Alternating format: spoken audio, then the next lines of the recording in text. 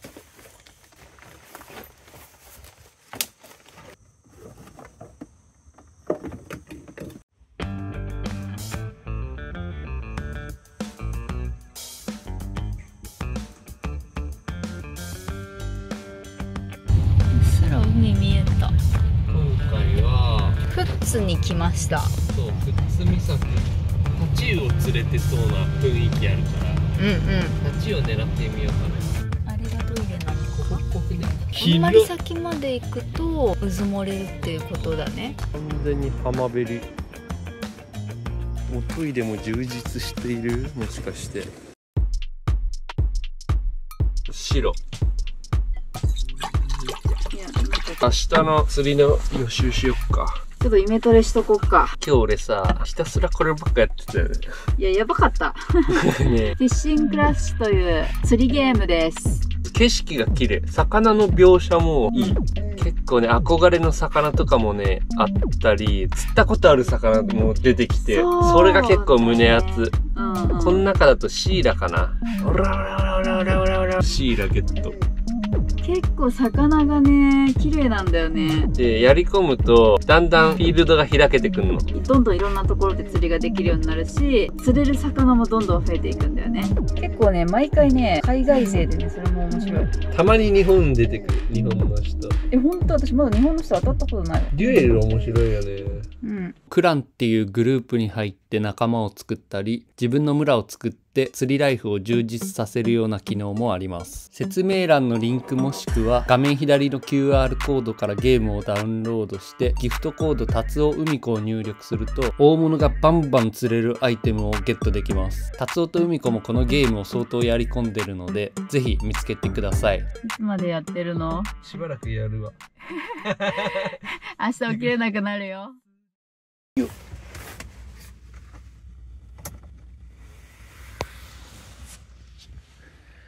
5時。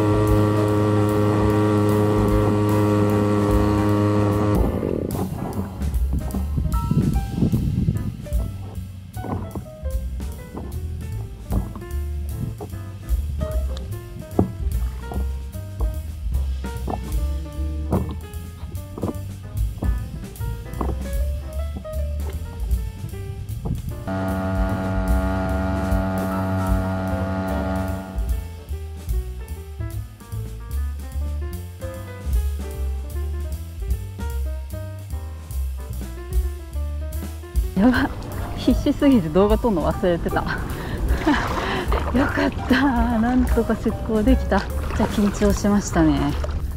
バーム投げてみます。あ、なんか砂入ったなこれ。自分に砂入った。あ、そこまで深くないんだ。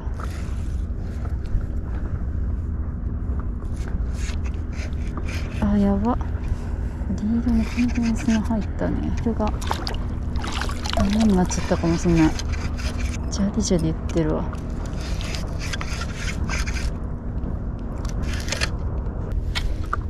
ああ、何これ、全然糸出ていかない。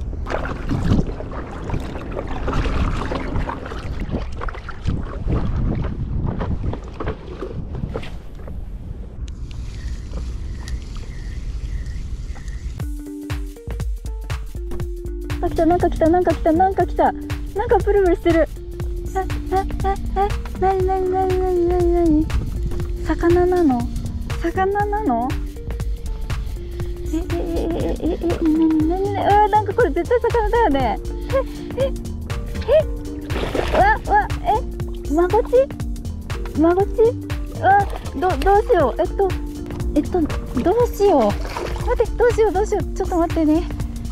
待って、暴れないで。よいしょ。マジですごくないこれ。やば、マゴチ釣った。すげえ、ちょっと暴れないで。なんか血が出ちゃってる。ごめんね、ごめんね。暴れないでね。いて、やめてやめてやめて。網から取れちゃった。どうなってんのこれ。逆側にいるんだ。やったー、初魚種マゴチゲット。だけどどうしていらいいかちょっとよくわかんない。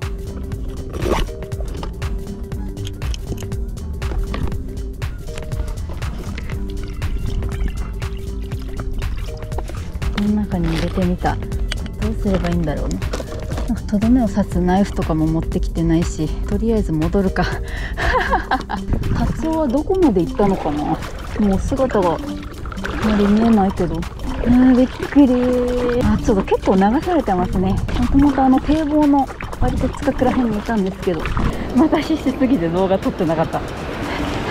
マゴチちゃん。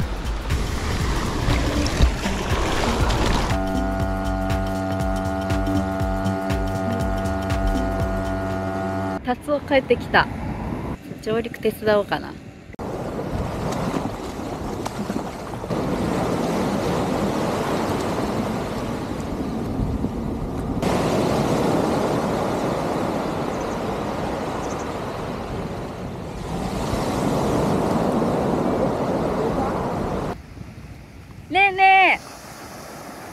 ねえ、私さ、魚釣れたんだよね。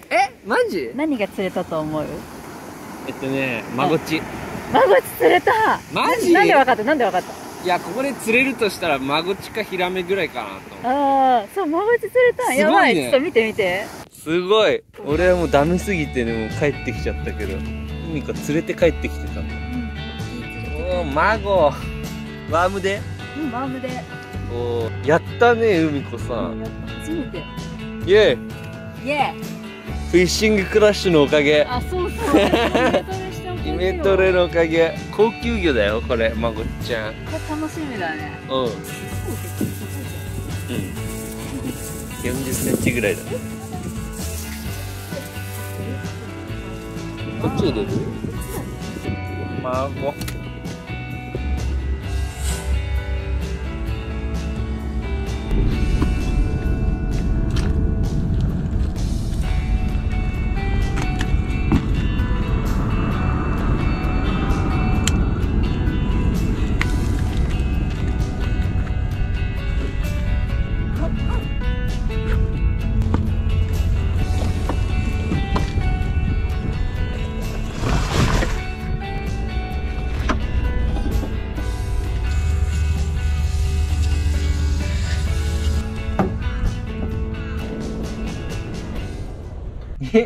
フィッシングクラッシュ。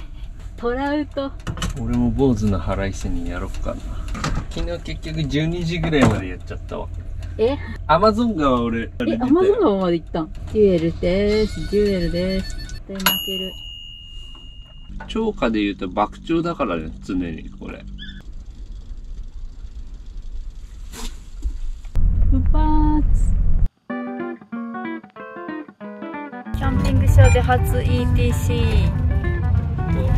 普通料金は初めてだよ。車検の後は一般レーンでカード手渡しで行ったんだけど。そうだったんだ。その後帰ってオートバックスで設定してもらったから。伊豆に行きます。はい。釣りがしたいんだけど、明日の朝風が弱いのが伊豆だか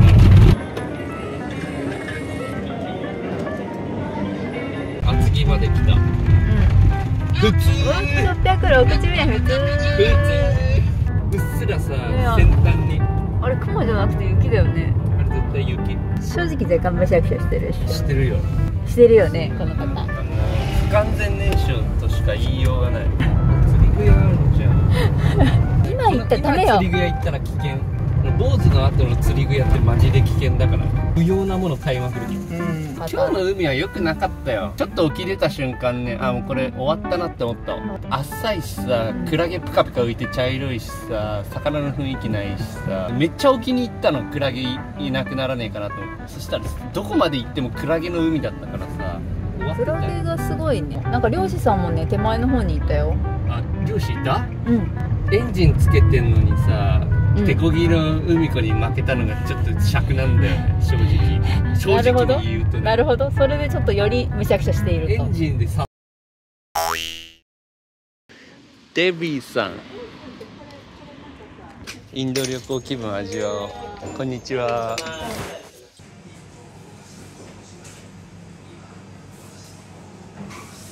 カレー来たよ。カレー来たよ。ダメだった、ドローで終わったわ。チーズナンにした。俺も。おー、やばいやばい。うまい。けど米もついてんだ。あ、そうそうそう。すごいね。うん。ポテトライスパラダイス。バンクがいいし。この辺私的に伊豆来た感ある景色。景色だね。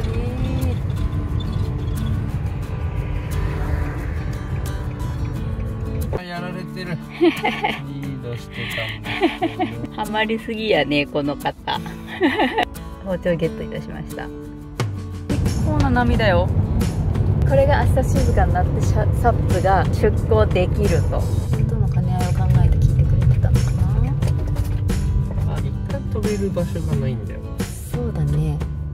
止めるしかない。ウグスキャンプ場。2200円。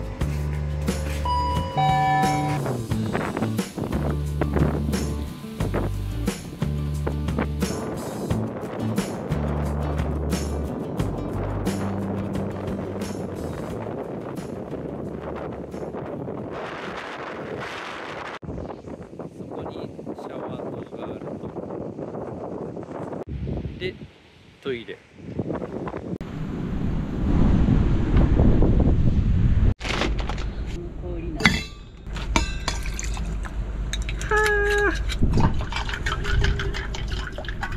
イエーイ。うぐすに乾杯。海子の孫ちに乾杯。乾杯。乾杯。氷を戻して、孫ちを出して。早速トゲ刺さった。これ100均の硬いものでも切れるハサミっていうハサミだね。その尻尾のしましまが可愛いよね。うわー、ちょっと硬直して開きませんが、本当に明日落ち着くのかな。ザッパーンなってるよね。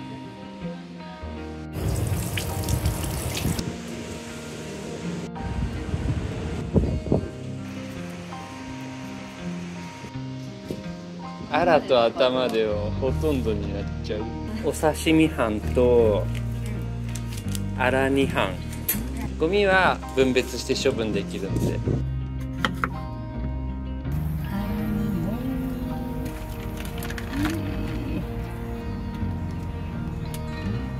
明日こそ釣るぞ、魚。うん。釣りしよう。ちなみに私、たつおっていう名前でやってるんで、もしデュエルで見つけたらよろしくお願いします。スープのとこにね、なんかね、油がなんか出てきてるん。わかるかな、これ。なんかプチって切れそう。うん、プチってするよ。まごち定食ですね。まごち定食です。こちらはお刺身で、あらに。これおばちゃんがくれたオクラ。そうそう。オクラとナス。そう。いただきまいただきー。ますす。いただきます。うまっ。うまい。お上品だな。うん、最高っすわ。おお、うまい。孫だし。うん、孫だし。本当だ、ちょっと油浮いてんね。でしょ？ああ、うめえ。これいいですね、なんかもう。ああ、うまっ。これ何で味付けした？醤油？砂糖と醤油だけ。砂糖はもうほんのちょっとで。なんかね、この油が浮いてるんですよね。そう、なんか見えますでしょうか。なんかね、これ俺が大好きなラーメン屋のスープの味にちょっと似てんだけど埼玉のなんか前屋っていう塩ラーメンのスープになぜか似てる気がする。あらと言いつつこんな身がうまっ。ね、もうこれご飯に浸しまくりたいんだけど。うん、間違いない。どの辺で来たん？そこあそこ着底して巻こうとしたらなんかも来てた。う、うん、じゃあちょうどこいつがいるところにポトンと落ち落ちたんでバグワンって。これをやりたかった。トゥルーン。さらにあっとるーん、まごちです。うまっ。これ自分の出汁にかかってる身。このシャワーも使えるんだけど、温泉で体力をねしっかりね癒して明日ほうきでやれるようにした方がいいと思う。ハマっちゃった釣りにもしかして。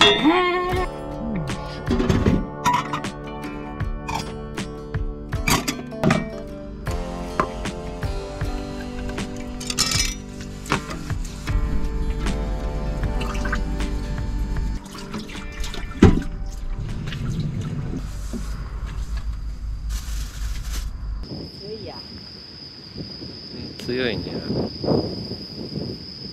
西伊豆クリスタルビューホテル。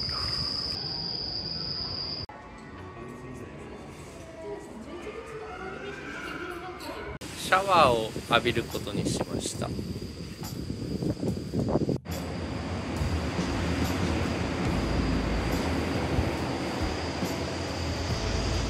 この3分200円の3分っていうのはストップができない3分なんで、最近のコインシャワーってストップボタンを押したらこの時間のカウントも止まるようになってんだけど、これは止まらないやつなんで、お金入れてから3分経ったら問答無用で終了する形式でした。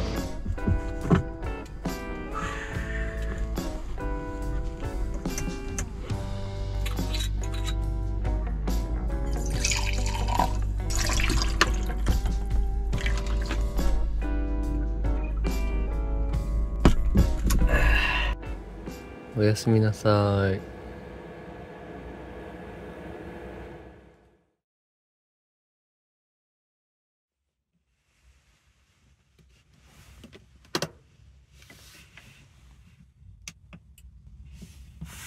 なんか寒い。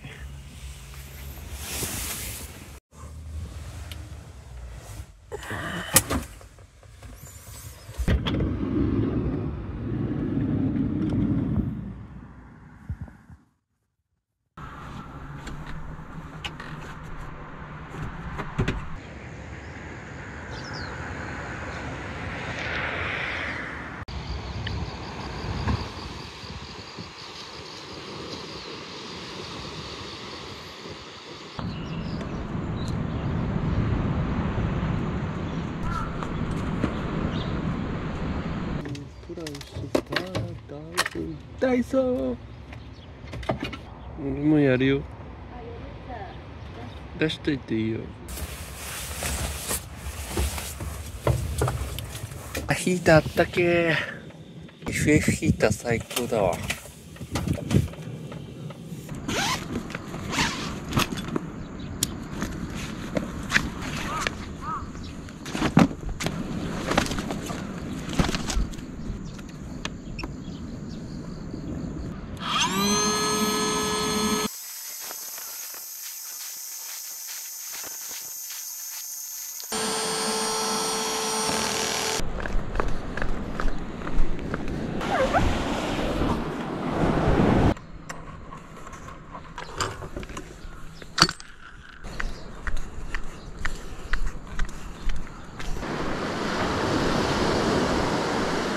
ハッピープライスパラダイス。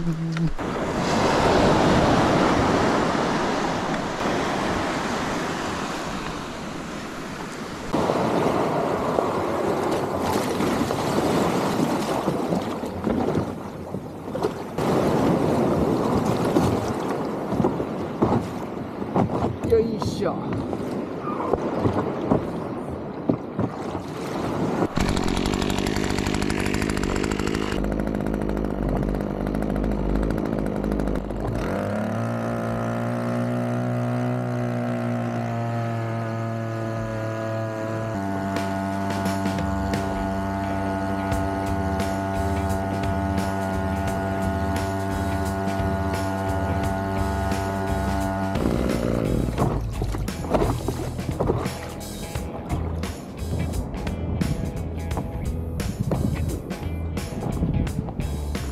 結構うねり高いな。まだ。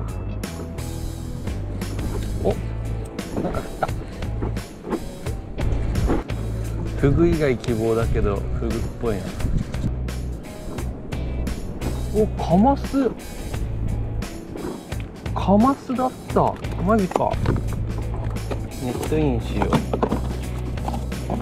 結構いいサイズのカマスじゃん。マスクさっきのもカマスだったのかな。カマスインならさ、ワームかもっと針がついてるジグにしよう。デカカマスじゃん。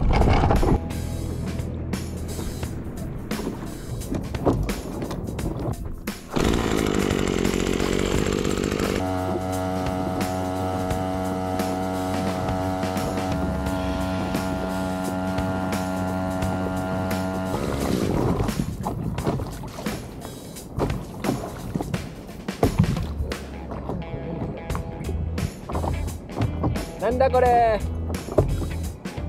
変なの釣れた。謎の魚。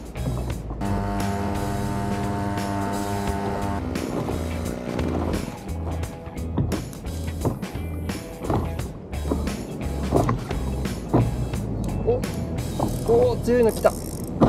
おっしゃ、なんだ、青物かな。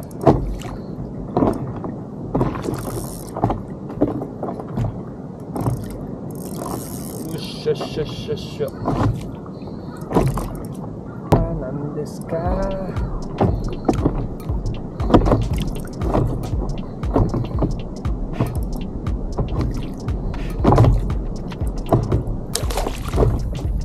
ショゲット、ショゴゲット。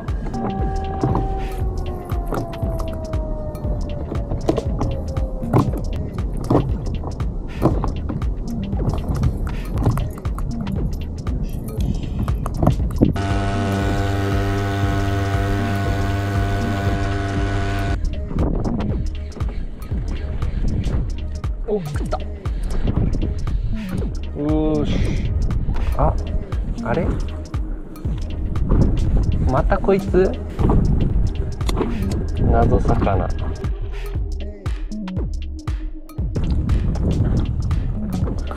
やべえ、ショゴ取れちゃった。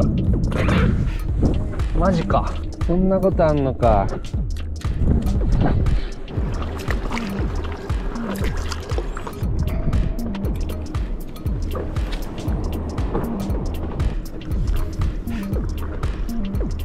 カツオがなんか釣った。うわ、なんか結構これうねりあって怖いよ。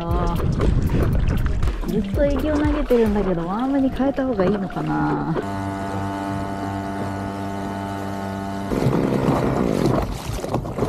ショゴ釣れたんだけどさ、逃げちゃった。ね、見て。カマス？カマスとね、いいじゃん。こいつがなんか謎の魚2匹釣れた。なんだろうそれ。多分これ糸引きアジっていうアジの仲間。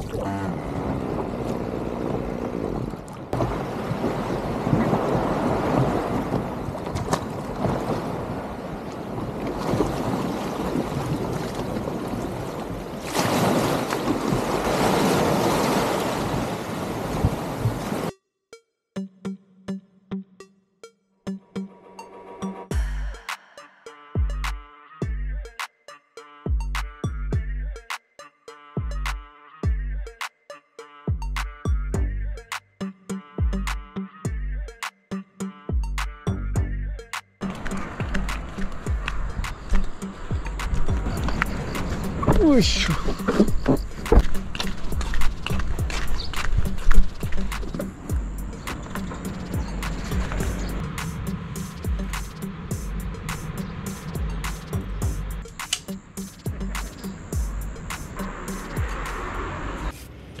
それ絶対意味ないって。手でやった方が早いよ。手でバンバンバン。あ、本当だね。目分量得意。ちょうどこれ全部ぐらいだ。お。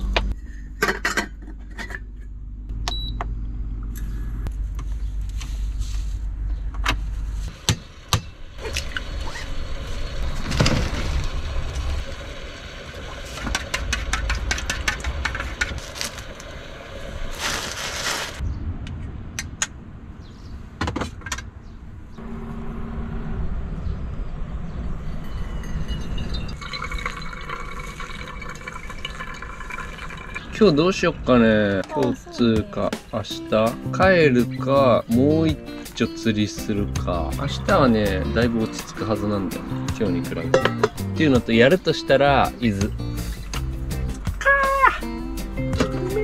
ベテランフレンチトースターの達夫が本日はフレンチトースト無償に食べたくなった。今なるほど。こうなるぐらいまでなってれば十分。やべ、ベテランなのにミスった。猿も木から落ちるってやつだな。工房も筆の誤り。ベテランフレンチトースターだから角度も調整できる。すげえな。常に滑るような状態じゃないとダメなんだよ。こびりついちゃうから。半分ぐらい今こびりついてたんだけど。お、これは決まったな、やってるの。完成。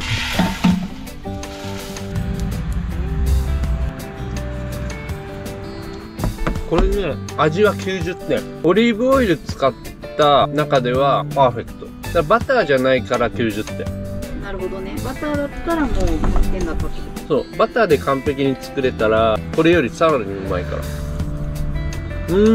これ相当うまくできた。フレンチトースト一筋5年5 years。 すごい。フレンチトースト一筋。デュエルの時間だ。もうアラスカはね俺の庭だから。銀鮭狙ってたらマスノスケ釣れたっていう。ブルトラウト勝利。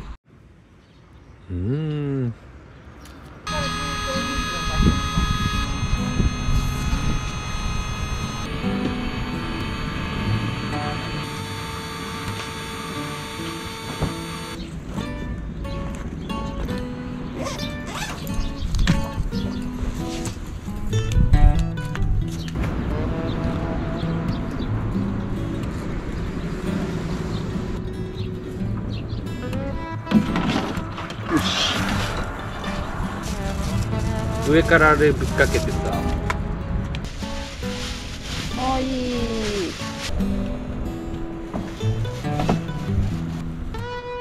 良さそう。船外機の正しい置き方で、この下になんかトレイみたいのあった方がいいかな。この木が優秀だから別にいいか。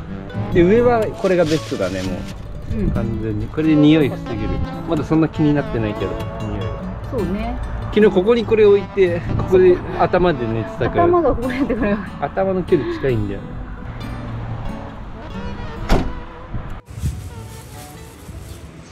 燃えるゴミ。すげえ落ち着いてるように見えんだけど、沖に出るとねすごかったんだよ。そうそうそうそう。腹胸ぐらいのこのうねりがブワーンきてね、高低差すごかったよ。会場の映像で伝わるかどうかあれなんだけど。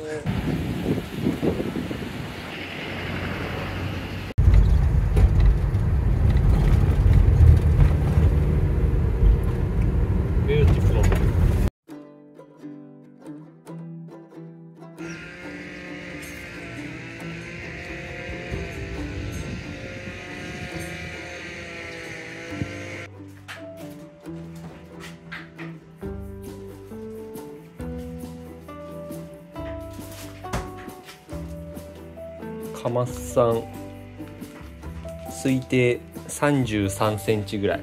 内臓とエラは取って鱗も取ってあるんでさばくだけ。もう全身お刺身にしようと思っておりまして、ここがねブリの頭無理やり落とした時にこれ歪んじゃったんだ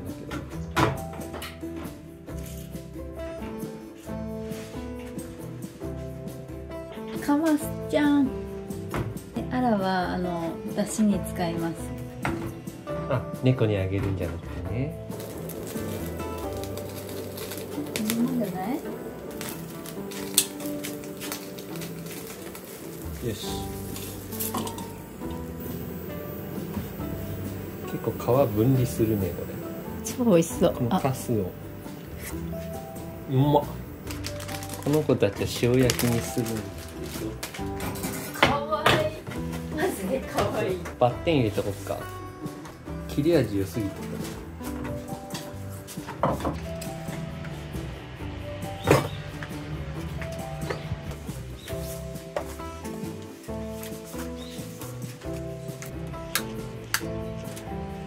必殺ガスコンロで火をつける。フ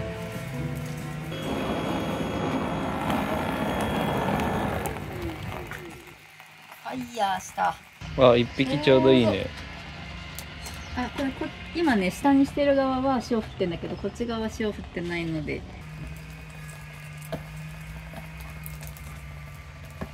最近もうさ、布団から出られないぐらい朝寒いのにさ、昼になるともううん、日差しがガンガン来るから。カンカン出る。見てこれ。あ、いただきましょうか。いただきましょう。カマスの炙り、なんかやばい油がすごかったね、意外とあね。すごかった。手に触ったらもうぬるってきたもん。うん。氷につけた油、水が油浮きまくってた。ああ。いただきます。いただきます。うまっ。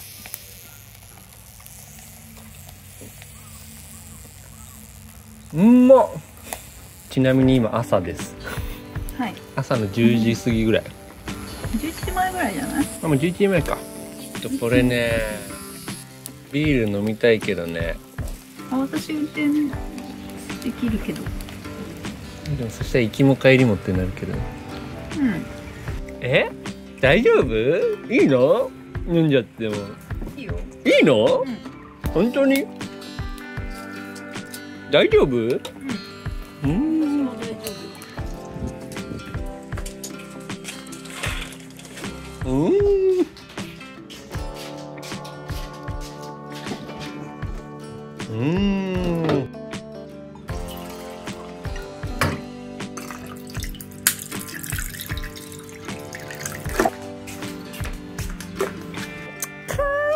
やばいこれ。カマスやばくないこれ。カマスはやばい。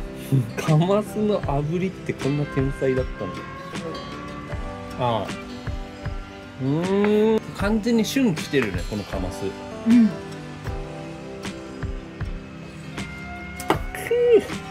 これがカマス汁、あら汁。これに出てるね。お、こっちの方がでかいね。うん。ゆっくり焼くか。糸引き味。糸引き味。初めて。うん。おいしい。うまいねこれね。うん、うまい。味系な。アジみたいな。お味。普通にうまいねこれね。普通にうまい。米が進むやつだわ。でもどちらかというとこのカマスが MVP だ。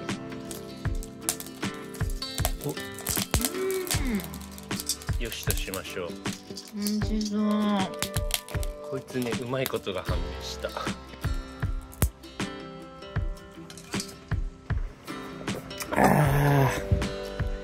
最高の土曜の昼。これ。最高だぜ。最後までご視聴ありがとうございます。概要欄のリンクからフィッシングクラッシュをダウンロードし、ギフトコードを入れてアイテムをゲットして遊びましょう。